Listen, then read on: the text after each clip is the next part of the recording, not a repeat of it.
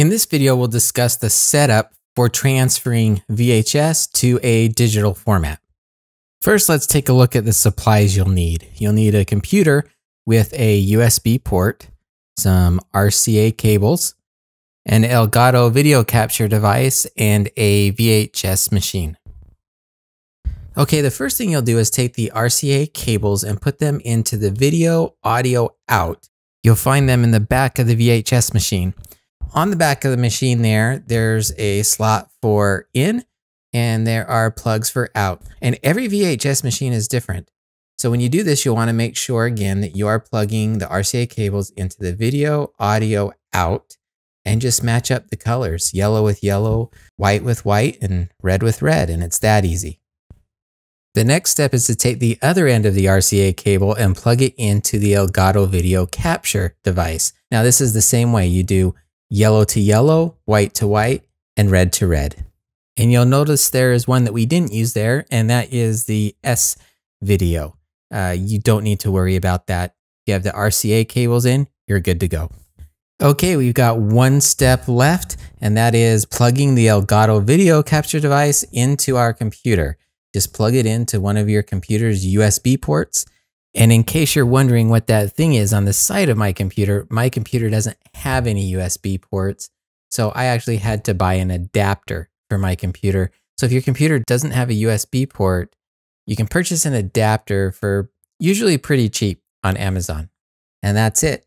Now you can see the whole setup here from the Elgato to the RCA cable to the back of the VHS machine. Now what I like to do is I like to put all my cords in back so that they're not in the way when I start transferring.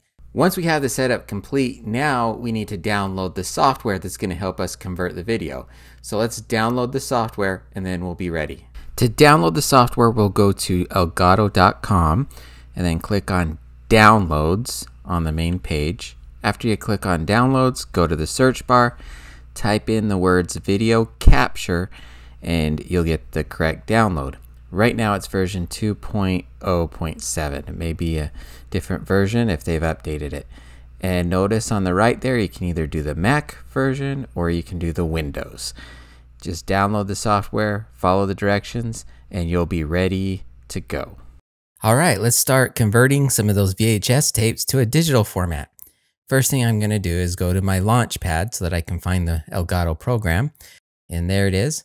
If you're using the Windows operating system, it'll be a shortcut on your desktop. And that shortcut will look just like this one here. So we'll click on Elgato and it will open up to this page. First thing we need to do is name our movie. So I'm just going to name this Home Movie 1.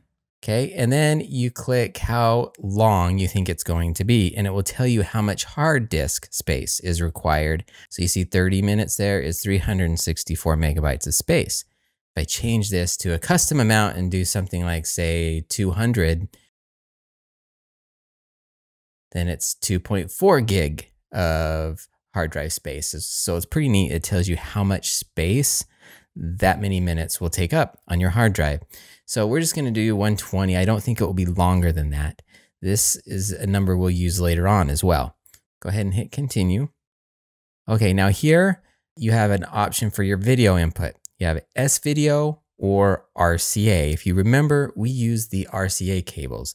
There's no S video plugged in. So RCA is really the easiest and best way to do this. So we click RCA and then you have an option to do 16:9 or 4:3. And we'll come back and revisit this a little later. All right, now it's time to put our VHS tape in the VCR. But before we do that, I want to give you a little tip. On each VHS tape, there's this little tab. And we like to break this tab. And the reason we break the tab is so that you don't accidentally record onto the tape. This tab allows you to record content onto the tape. So I just take a pen and just break it off. You see it popped off there pretty quick. It went flying actually, but the tab's gone now. No tab, and we can use this tape in the VCR knowing that there's no way to record over it. So now let's put the VHS tape into the VCR and hit play. There we go. We've got our movie playing now. And you'll notice when I do 16 by 9, all it does is stretch out your pixels. It just stretches it out. So I suggest going with 4 by 3 because it will look the way it did when you filmed it. So my suggestion is do 4 by 3 because these VHS, they're standard format. All right, let's hit continue again. You'll be able to look at your audio levels here. You'll also be able to hear it coming out of the speakers. There you go. There he is. You say, uh-oh. So I notice one of my levels are low, but coming out of the speakers, it sounds just fine. So we're good to go. Okay, we'll hit continue and pop over to this page. And now is the time to get your tape all set up. So rewind it where you want to start the tape, probably at the beginning. You can rewind all the way to the beginning, but get your tape to where you would like to start recording. Then once you have your tape where you want it, we're gonna hit record first on the computer, and then we'll hit play on the VCR. So record on the computer first, then play on the VCR, and then you'll get the whole thing.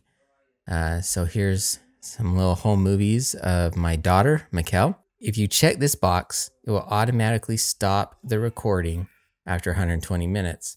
And that recording time is based off what you chose at the beginning. So if you chose 30 minutes at the beginning, it'll record 30 minutes before it will stop.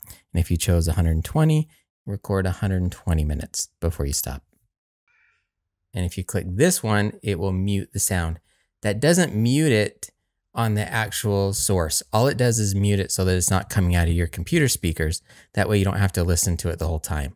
So if you don't want to hear what's going on and you just want to keep doing some work, hit mute sound and it won't come out of your computers.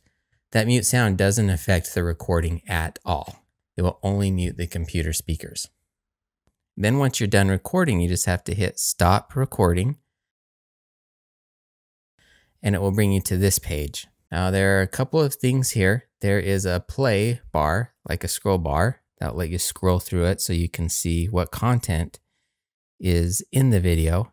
And there are these bars down here, and what that is for trimming the video.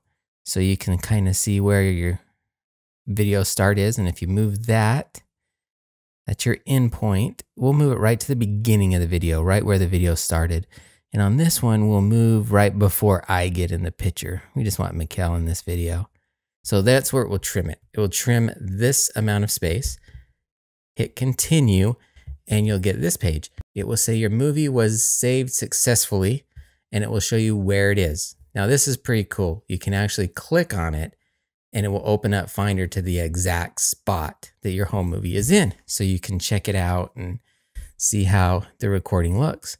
And the Windows operating system works like this too. When you click on the file, it will actually open the file so you can check out your video. So it's really neat. No matter what operating system you're on, whether it's Mac or Windows, Elgato works the same way. Very simple. So let's check this out and see how our video looks. And it looks like it's perfect. It started right where I put my in point and ended right where I put my out point. And that's all there is to digitizing it. So now I have my VHS on my computer and I can share this with friends and family.